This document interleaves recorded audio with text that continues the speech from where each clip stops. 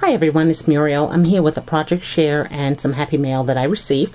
I got my happy mail from Irene. Thank you, Irene. She sent me a package, and included in the package was this adorable bunny. Very cute. I'll be putting that downstairs on my coffee table. She also sent to me some milk paint, I believe this is called. It's by Recollection. You can see the three colors, white, black, and chocolate. So really curious on how that looks. She sent me a really cute card, and it made the clothespin of the week. I usually change my cards out, but I do display them until a new one comes. And this says Happy Easter Wishes. Very, very pretty card. So thank you for sending me that. She also sent to me some rings, and these will be perfect for flower centers. So she sent me that one. And then this one. And then this one. So those are really pretty. So thank you for sending me those. Also included in the box was some candy, which I went to the post office this morning. I had some packages to mail, and I went ahead and mailed it to my daughter because I stopped eating candy a couple of months ago.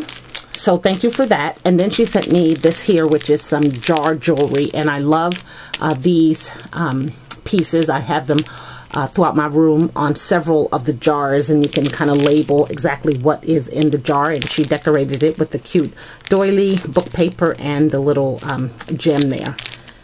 So thank you for that. And I think, yes, I think that was it. So Irene, thank you for sending me that happy Easter mail.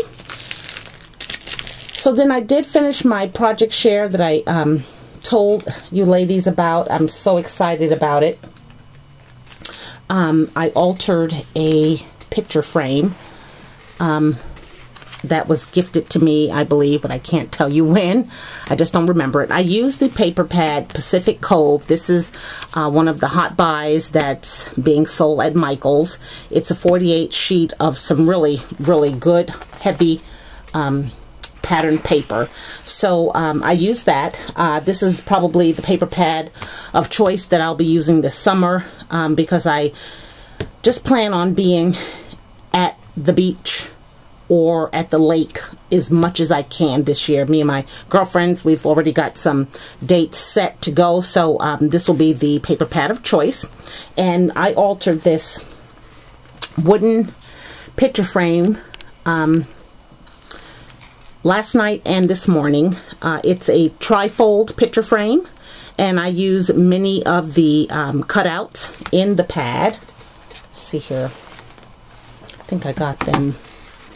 There was one sheet, okay, with all the cute little, I call them tickets, but they're certainly some really colorful cutouts. And then there were this page here of these beautiful flowers that I fussy cut.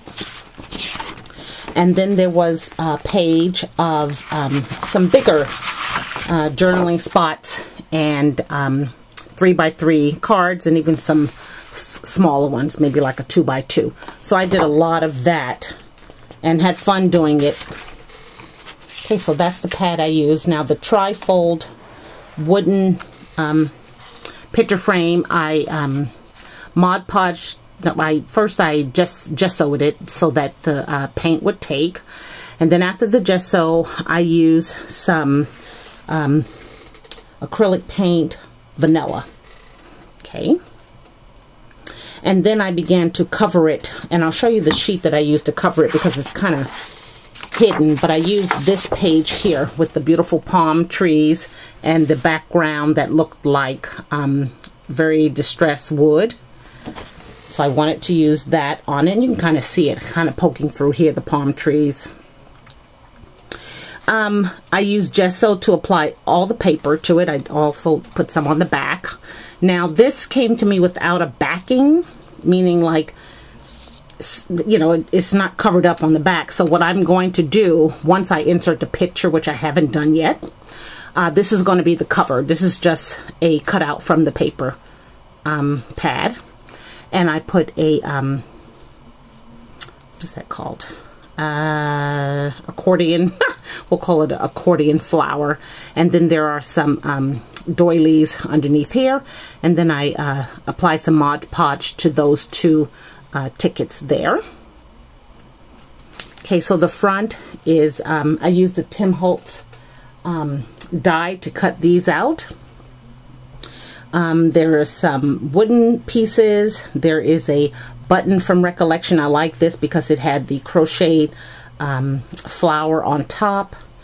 You can see where I fussy cut the flowers. I used some of the new leaves that I bought from Recollection. They just are totally all about the beach. They just remind me of their burlap. They're called burlap embellishments, and I really like those.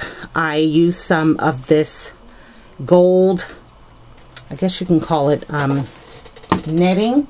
I've had this for a very long time when I would make scrapbook pages, but you can see you open it up and it's just like fishnet.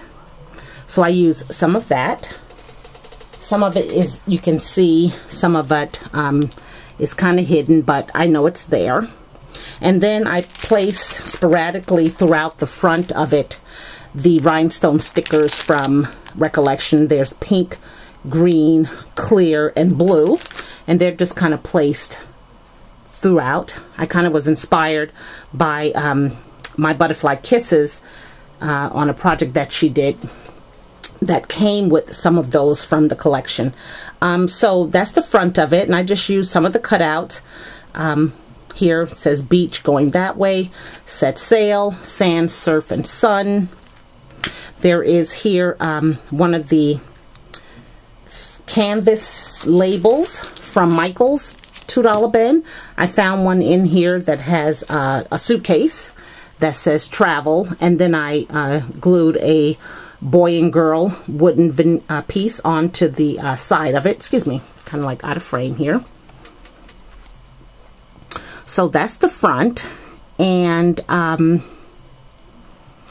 then when you open it up, I kind of kept it neutral in terms of I didn't split the papers up, design up. I just used the same design throughout, and it's kind of a water wave look, and then the picture will fit right there. Now I do plan on embellishing the inside, but I really want to wait for the picture because some of the tags that I have left say different things. You know, I kind of cut a lot of these out. There's one with the bicycle. There's one about the beach. If you are lucky enough to live at the beach, you are lucky enough. And I'm not sure what picture is going to be, and I do want to coincide the picture with these little cutouts.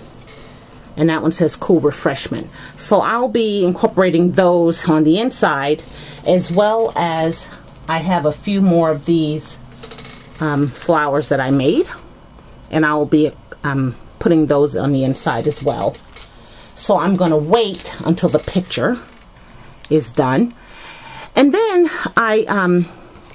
when you look on the back, if you were to open it up, if it's on a coffee table, it's pretty decorated on the back as well. So I thought that came out really, really nice. So that's my altered tri-picture frame that I created this morning using this beautiful paper pad by Craftsmith called Pacific Cove. So if you have any questions, feel free to leave me a comment. And Irene, thank you again for the Easter Happy Mail. Bye, everyone.